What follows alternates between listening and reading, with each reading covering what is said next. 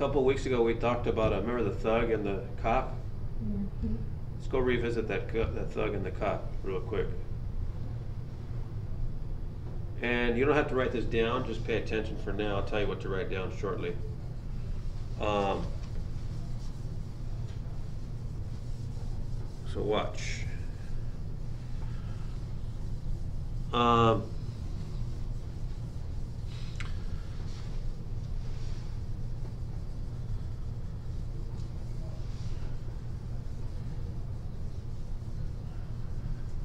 So remember the thug started running away.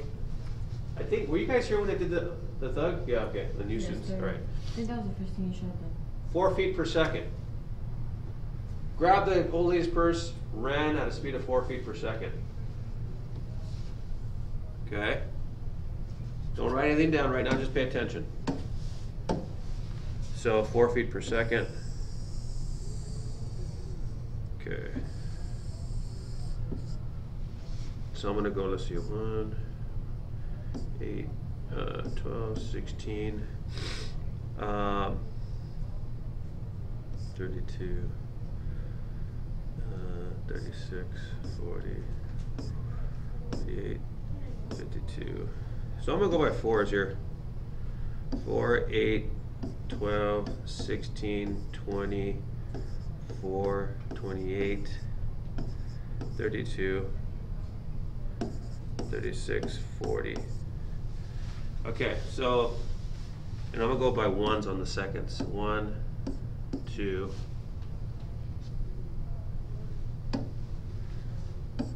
3, and so on. So right now I'm just gonna talk about the thug. I'm gonna graph the thug, the function of the thug right now. Okay, watch. Erase all my scratches here and all that. Okay, so 4 feet per second, the thug ran after he stole that old lady's purse, that piece of garbage. So after 1 second, he's 4 feet away from the crime scene. 2 seconds, 8 feet. Okay, so on. 16 feet, so on. Look at, here's a thug running. So far, so good. Okay. The cop, on the other hand, is running at a rate of 5 feet per second, right? So let's see, 5, so here's, and then he starts running after a 4-second delay, if you remember. Okay, so after a 4-second delay, the cop starts running and chasing the thug. Okay, so what I'm going to do is, let me just use a graphing calculator instead. It's going to be a little more accurate. So, let me go to Desmos. So again, right, you're not writing anything down yet. Just watch me. Here we go. So here's the Desmos graphing calculator. And let's make this Braille mode, reverse contrast. Nah, that's good. All right, so check it out. Let me type in the function that represents the thug. I'll put T of X, actually, T for thug. X is every second he runs equals 4x.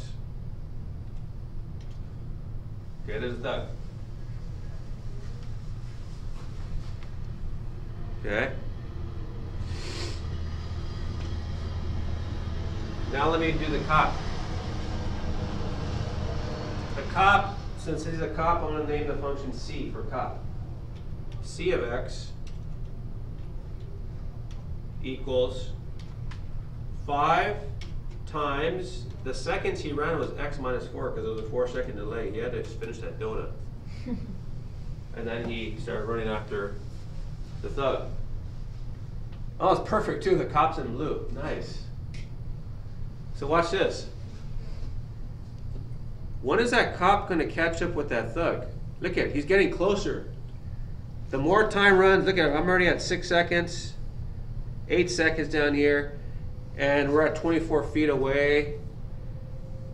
sooner or later that cop is going to run the same amount of feet as the thug, and that's exactly the point when he grabs the thug and puts handcuffs on that thug.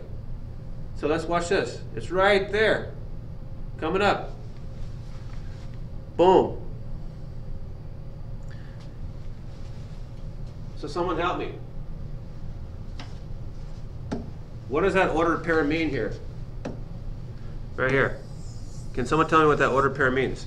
Look at it. The cop's function and the thug's function intersect. Got 20 seconds what? One more time? Right. So remember X means seconds? That's 10 seconds and 80 feet. Right. They'll both have ran. Look at the thug and the cop will both have ran 80 feet. Because look at, they're both at 80 feet right here. Both lines are at 80 feet and they intersect at 80 feet. So at 80 feet from the crime scene, the cop catches up with the thug. So far, so good. But wait a minute. Wait a minute. Why does the function keep going? There's something wrong with this function the way I wrote it. According to this function, look at it, looks like the cop is still running. The line still keeps going. And the red line keeps going. So that's really not that accurate. They stopped running at 80 feet. So I should make that function stop at 80. You can do that. How do you do that? Well, here's what I'm going to do. I'm going to tell the calculator to say, look, the x's, the number of seconds, stop at 20. Look, because it was at the 20th second, both the cop and the thug stopped running. So I'm going to tell the calculator, look, the function is t of x equals 4x, but x is not going to go past 20 seconds. The seconds are not going to go past 20. Look how I'm going to write it, watch. This is actually what we're getting into now. Watch.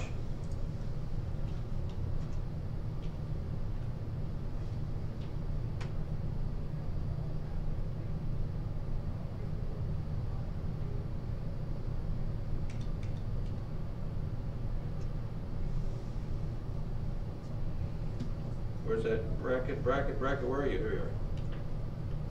X is less than, watch this now, less than or equal to 20. Let me close the bracket. Look at the cop now. Let me zoom in on the cop. It stops at 20. Right there. The red line stops at 20. I'm going to do the same thing for the, actually that was the thug. The thug is red. I'm going to do the same thing for the cop. I'm telling the computer, hey, look at the function I just entered. Make sure the x's don't go past, watch this now. All the x's, which represent seconds, are going to be less than or equal to 20 seconds. And now look at, the function stops there at the 20th second. But wait a minute, let me go down over here. Wait a second, look at this. The thug wasn't running before he wasn't running before he grabbed the purse. He grabbed the purse right here and started running. So there was no such thing as negative seconds for the thug. So I'm going to get rid of this part of the function too. I'm going to say, look at, the seconds only start after they're greater than or equal to, watch this now, look at this, 0. That thug only starts running right here. He wasn't running before that. So he starts running and ends running at 20 seconds. There's a beginning and an end to the function. Same with the cop. The cop was eating a donut. So I'm going to put, the seconds have to be bigger than 0 but less than 20. Now we're talking. Actually, you know what? My bad, remember the 4-second delay? So I'm going to put greater or equal to 4 seconds because he starts at the 4th second. Oops. There you go. Now the functions are accurate. Now the functions really describe what happened. Notice, because what I did is I tweaked. Don't laugh at that word. High schoolers get all excited when I say tweak. I said tweak. I tweak and adjusted the x values, Rocha. I said, look, here's a function, but the x's don't kick in, don't start until after 0 and before 20 seconds. That's the only time the function even exists. It's when the thug began to run and when he stopped running because the cop caught up with him. That's when the phenomena started and when the phenomena ended.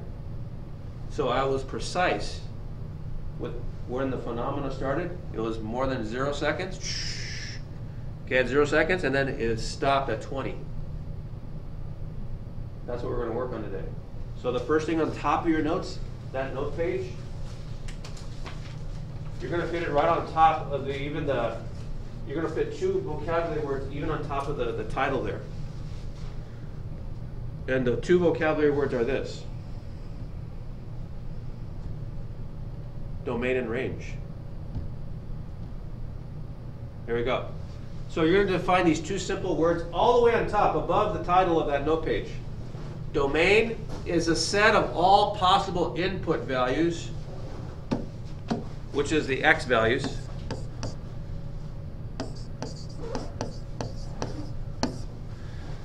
And the range is a set of all possible output values, which is really the y values, the y-axis. You may have seen these words before. Do they ring a bell a little bit, Diaz? Yeah. How about you, Gomez? Rocha, domain range? Okay. You write this on top? Rodriguez, do you remember these words? Maybe from a past class, domain and range? How about you, Dominguez? I'm hoping that my thug and cop example showed you why range is important. I defined and I set limits on all the possible x values, which were the seconds they were running.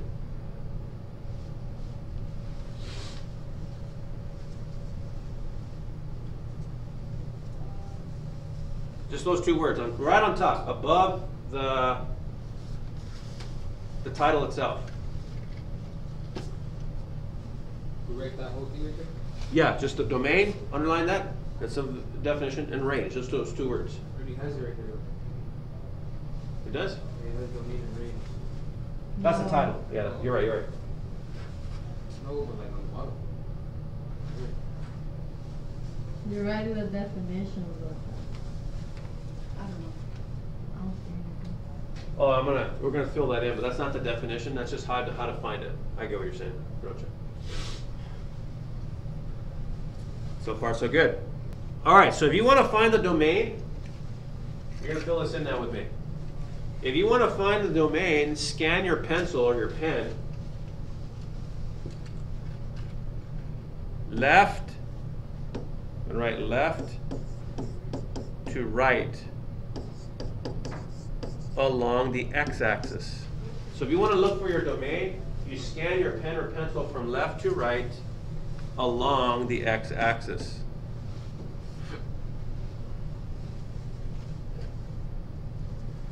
No phones out, Rocha. Come on now. For range, though, you want to find the range. That's a set of all your y values. Obviously, what you're going to do is scan your pencil from top to bottom, actually from bottom to top, along the y-axis.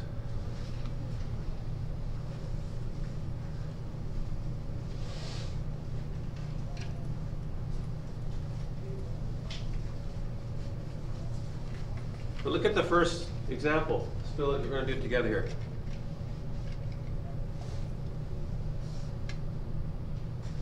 So look at this function. It goes infinitely this direction because the arrows mean that it goes forever that way, and it goes forever that way. So this function doesn't have a beginning or an end with the x-axis. If I scan my pencil from left to right, look at I'm right here on my pencil from left. Wherever I put my pencil or pen on the x-axis, there's going to be a function value. Look at all these values. No matter where I go, there's function values. There's function values forever this way. Function values forever that way. So no matter where I am on the x-axis, there's going to be some function value. So the domain then, the possible x values for the domain is all real numbers. Just put all real numbers. It goes infinitely to the positive direction, infinitely to the negative direction. All real numbers.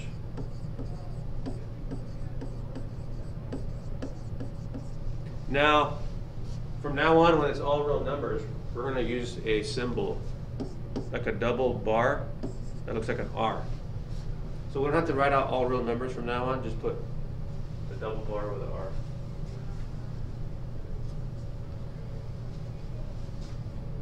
What about the range, though? So let me scan. I'm going to use green now.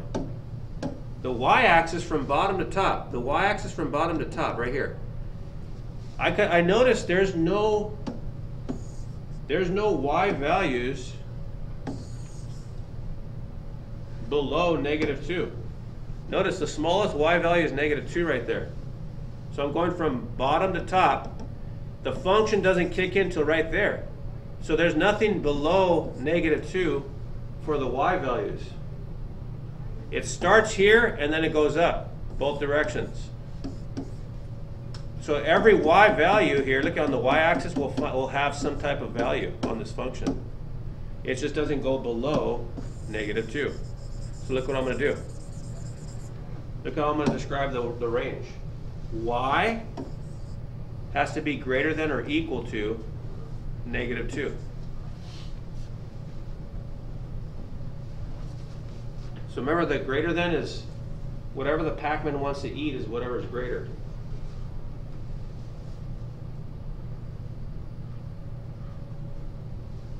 So this value for the y is -2, and everything just goes up from there.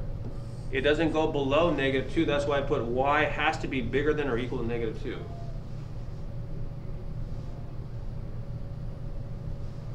Questions so far? So from here on out, we're going to just do 2 more. For the domain, I'm going to put it in blue, and for the range, I'm going to put it in green. All right, domain. Let me scan my pencil from left to right. All right, here we go. From left to right on the domain, the function doesn't kick in till right here. It's a circle. And it ends right here. Notice. The function only kicks in from -3 to +3. And everything in the circle is between the -3 and the +3 if I look at all the x values. There's nothing lower than a -3 right there, and nothing greater than a +3 right there. So I'm going to describe x like that. Look at x has to be greater than or equal to -3, but less than or equal to +3. It's 2 things at one time. There's a beginning to the function, that's where the circle starts, and there's an end to where the circle ends. That's kind of like the thug and the cop. The cop started running, ended running. So there was a window of possible x values. Right? Look at the way I said it. The thug had to be bigger than 0 seconds because that's when he stole the old lady's purse, but he had to be less than 20 seconds or equal to 20 seconds because that's when the cop caught up with him. The cop, on the other hand, started running at the 4th second, so x has to be bigger than 4 seconds and less than 20 because that's when he caught up to the thug. So I set the domain here when I graphed them on that calculator. Back at the ranch. How about the range? Maybe want to take a stab? 3 is less, y is less than 3, but more than -3. Good. So I'm going from bottom to top now for the range. So here we go. Here's y. Here we go. The function kicks in there, and it's its highest point right there. So one more time. Y is what? Go ahead. Less than 3, but more than -3. Less than or equal to 3, but more than or equal to -3. Very nice. So we're describing all the possible x values and all the possible y values. That's all we're doing. Nothing more, nothing less. There's nothing, Not rocket science here. One more. I'll let you do your flip grid.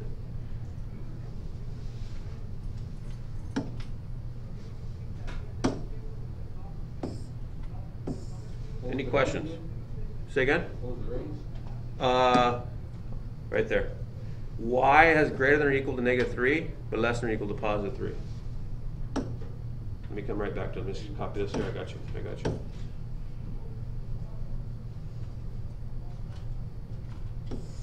Do 2 more. Let's do 3 and 4 together.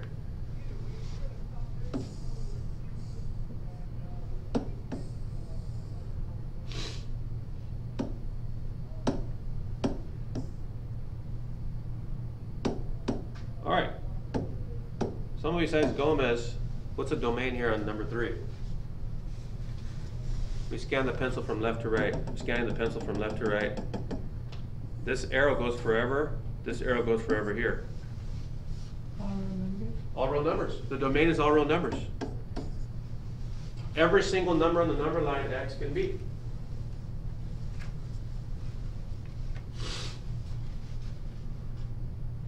How about the range? Y is equal to, oh wait, Y is. So let's see. Wherever I'm on the y-axis, there's a value. -1. This goes on forever.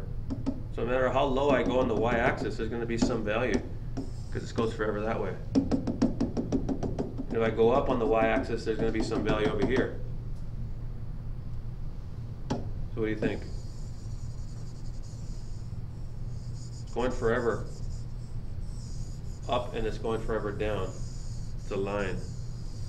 So what would the what would the range be? All real numbers too. It's going forever.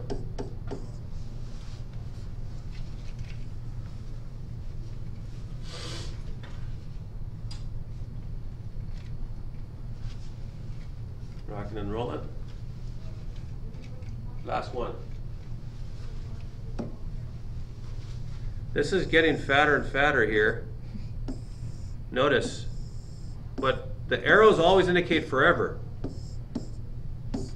Okay? So if I'm looking for my domain, no matter how far I go over here on the left, on the x-axis, there's going to be some value on the function.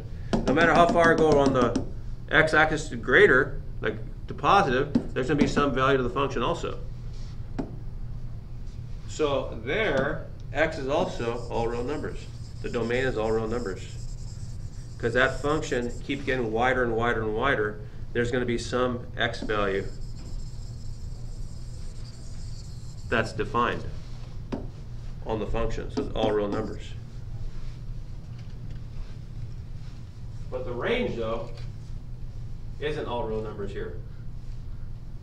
It maxes out. So I'm going from bottom to top. Looking from here, look at the function's defined here on the y-axis. So I'm going up. The function defined, look at the function is still there. But it maxes out right there, the range. The range isn't getting higher than that. So Y is less than or equal to 4? Nice. 1, 2, 3, 4. Y is less than or equal to 4. There's your range. Very nice.